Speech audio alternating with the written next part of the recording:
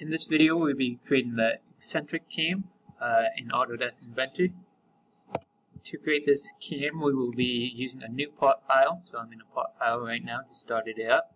And first thing we want to do for this particular cam is instead of having set diameters, it uses D for nominal diameter. To do that in Autodesk Inventor, first we want to go to the Manage tab. Then we're going to click on Parameters, and we want to set this parameter. In this case, I'm going to set it as 2 inches. We'll be able to change it in the future if you need to change it for your Automata box or any other feature. To set it, we're just going to hit Add Numeric. We'll type in D for diameter, and then hit Tab, and it pops up the unit type, the equation, nominal value, and etc. We want to change the equation, so we want to set it as 2.0. So we'll change the 1 to a 2. After you do that, you can click Done, and that sets your diameter as your D value as 2, and we use that in our creation of the object. Now if we look at this eccentric cam, we can see the shape of it is just a simple circle. It's got a hole inside of it that's 3/16 of an inch, that's located a quarter of the diameter distance below the center of the circle.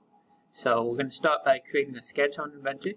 So we'll start by going back to 3D model, start a 2D sketch, and we're going to click on the XY plane. On the XY plane, I'm going to create a circle, the shape of my cam. So I start with my circle, and we set our value for D as 2. So I'm just type in D, and it's automatically going to, once I click enter, set that as 2.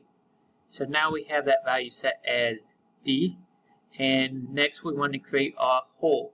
So if we look on the object, we have a hole that's 3/16 of an inch, and we'll add that hole in, and then we'll dimension to locate it. So now I'm going to put another circle, I'm going to locate it, I'm going to put it on the x-axis here, and I want to make it 3/16 of an inch. So I type in 3/16 and click enter. After doing so, then we have to dimension to make sure it's the right location. So I'm going to click on the center, then I click on the center of my hole, and I set that dimension as it shows on the diagram as 1/4, 1/4 times, so shift 8 times D, just type in a D.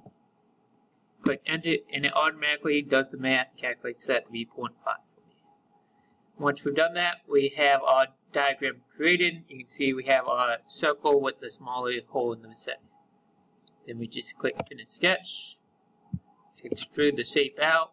It tells us each one's 3/16 of an inch, so we click inside the circle and type in 3/16. And that creates our eccentric cam with a 3/16 inch diameter hole on the inside for your rod. You can see your parameters are set. Say we needed to change this to a 3-inch diameter, all you would have to do is go back to Manage, Parameters, and we could change D to 3.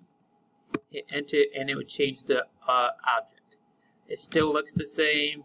It's still the same size. It's not the same size. It's still the same shape, and it just large. The hole on the center is still the same size, as it's still going to be inside. Has the same size place inside it. I'm going to change it back to 2.